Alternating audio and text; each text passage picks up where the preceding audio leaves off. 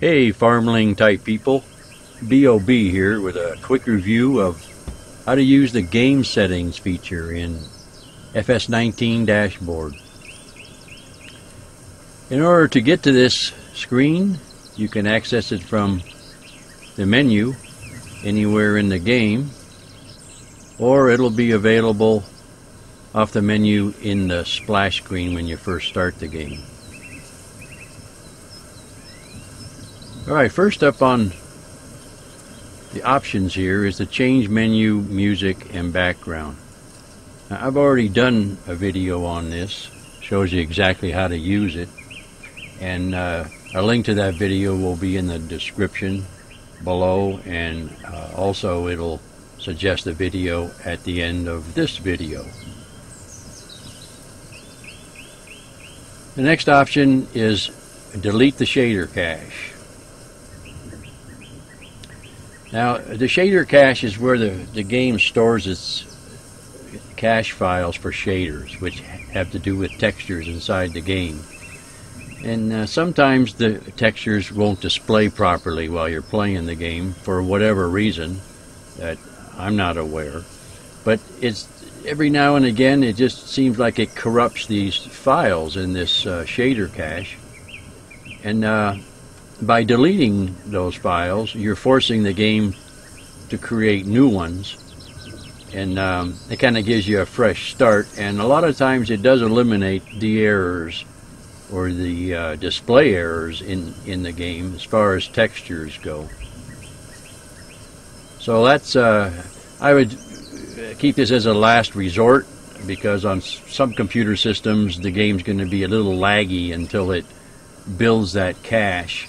So after you delete the cache folder and the files in it, I would recommend running the game and then just moving around inside the map for a while so that the game can build that cache back up, and everything should go a little smoother after that.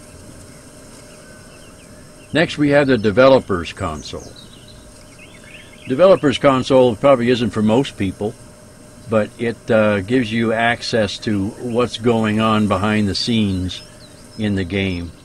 It'll let you view the log file in real time, and it'll display the FPS on your screen while you're playing to give you an idea what the FPS is.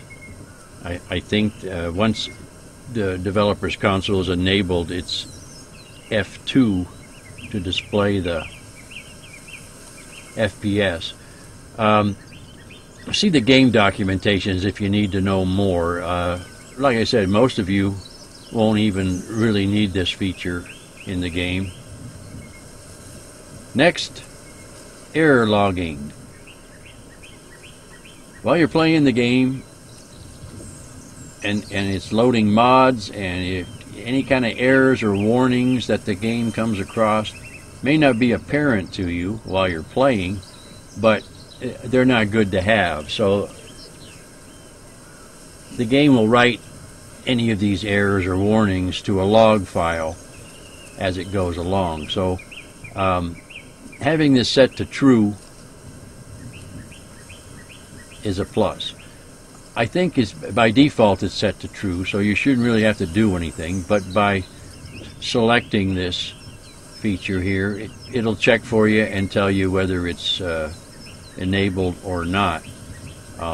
If it's not, it'll say false. If you want to enable it, click true and then save error logging status, and you're good to go. And then you have a quick link down here that will open the game log file in Notepad if that's the way that you want to look at it. I would recommend using Log Viewer, which I will do a video on soon. The last option is Gamepad. If you're using any kind of controller, you'll need to enable this and set it to true.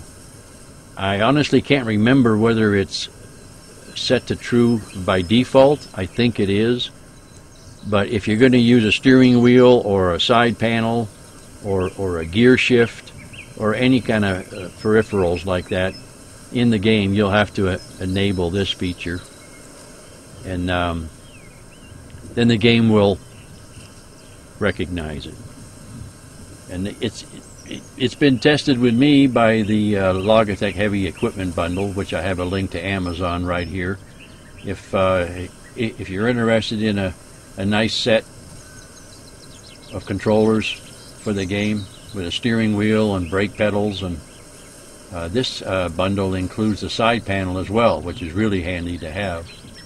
Click this link, it'll fire up your default browser and take you to Amazon, and I will receive a small commission should you decide to purchase the bundle.